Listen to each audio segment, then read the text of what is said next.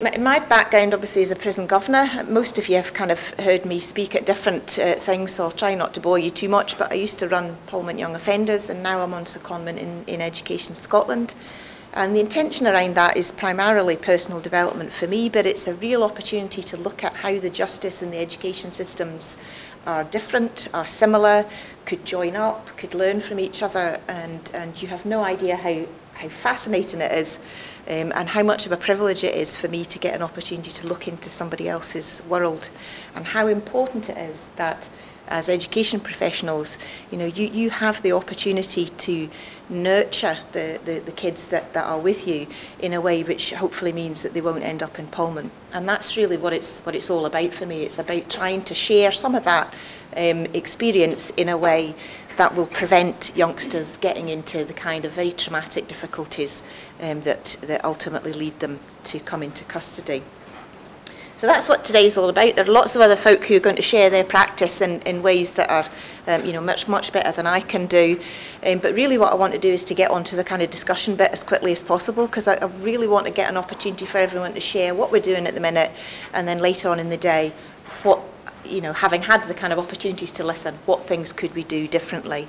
And I know that Gail Novak is particularly keen for us to think about how that, the kind of nurture and the ACEs stuff and the trauma issues are not separate and distinct issues, they're actually all joined up. And I forget who I was talking to the other day, but certainly the boys that end up in Polmont don't say, I've been terribly traumatised, or I've had an adverse circumstance. They just say, I've had a horrible life. So for them it's just a continuum of increasingly worse issues. But again, psychology folk here can help join those things up for us. I'm not going to waste a lot of time on these slides because most of this is going to be covered in an enormous amount of detail by Jill, who's got the kind of research background and the expertise around this. But really just to say that clearly there are lots of reasons why young people end up in custody. These are some of them, some perhaps more obvious than others. Most of what we're going to talk about today is the kind of bereavement and trauma issues, but we're also very interested in an increasing way in things like brain injury and the impact of fetal alcohol syndrome.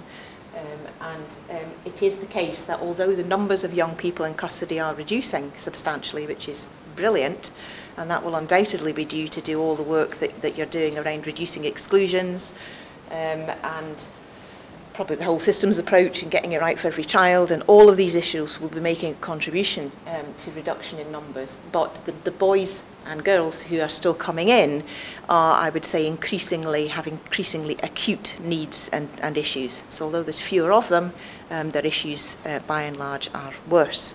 And the other thing to bear in mind is that although people talk about there's only 400 young people in custody, that there are 20 admissions every week. So there's the number of young people who are impacted by custody on an annual basis is much greater than you might initially think. So that's the first thing to say, and Jill will cover that. I suppose where we started in Polmont in terms of looking at issues around trauma was this kind of bottom issue really about resolving the underpinning issues, don't just deal with the behaviours or the presenting problems. And when I went to Polmont, I was told that the brief that I had was to help young people to learn and to increase their engagement in activity and to make sure that they were reaching their potential. And it became really obvious really fast that we were not going to get anywhere near dealing with any of that unless we worked out how to help them feel comfortable in the first instance. And so Charlie and I, who is head of psychology in Polmont, had a few conversations over coffee, and we talked about how we could provide some supports for the youngsters to get them better positioned in order that we could then increase their access to learning. And in many respects, I just wanted to share that with you because there are kind of similarities that I see with the education system, and please excuse my naivety or ignorance, I'm not an educational expert, but I hear a lot of people in education talking about learners and learners with complex needs. And I absolutely understand that there is a very specific definition for you around that. But I'm much more interested in the bit that goes around that, which is child with social and emotional needs, and putting the child at the centre, because until really, from my perspective of where I come from, until we address those issues, you're not going to get them into doing this. And in addition to that, my experience is that children learn just as much from their family, from their parents or siblings in the communities as they do potentially at school. And you're not going to address any of these issues unless you've got really good multidisciplinary partnerships and planning that bridge the gap between other sectors, which is why I'm interested in joining up to education and justice, but also in joining up work with families and communities. I know you know all of that, but I have a particular, like Maureen, I have a great fondness for youth workers and the kind of CLD things because they made such a massive impact in Polmont. And Audrey and I were talking yesterday in Dundee about CLD and the importance of that as a protective factor, and that's a really interesting issue. So that was what we kind of started off with. This is just some of the stuff that we developed in Polmont, and some of which you're going to hear about today. So Carol's going to talk about the work that we did on domestic abuse with the boys, which was a part of our community safety approach. And Lisa and Nina are going to talk about the work that we did on bereavement and trauma counselling associated with that. But the important thing, I think, about the My Life with Others concept, which is the way Charlie started to talk about it, was that it was much, much broader than some kind of intervention specifically around trauma. It was a whole establishment approach to getting the right kind of protective factors in place. And I know in education you're doing some superb work with schools around whole school approaches to nurture, which are really, really super.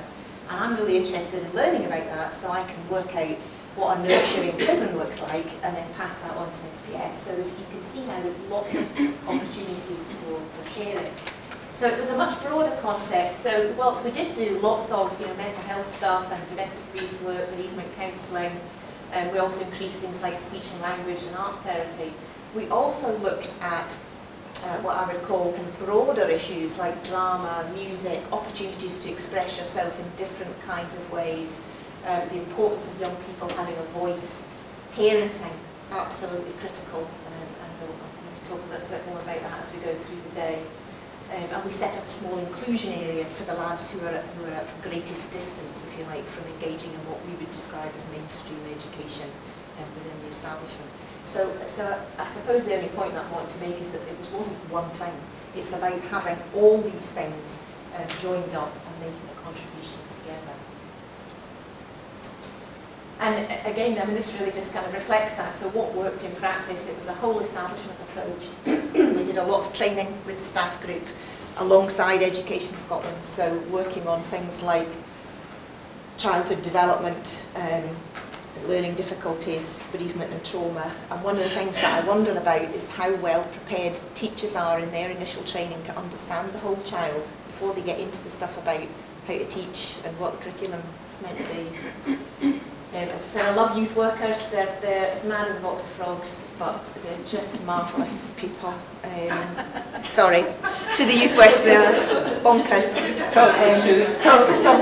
But so much fun, and for the kind of kids who end up in Polmont, connecting in with that kind of informal style of learning and the opportunity to contribute is just really, really important.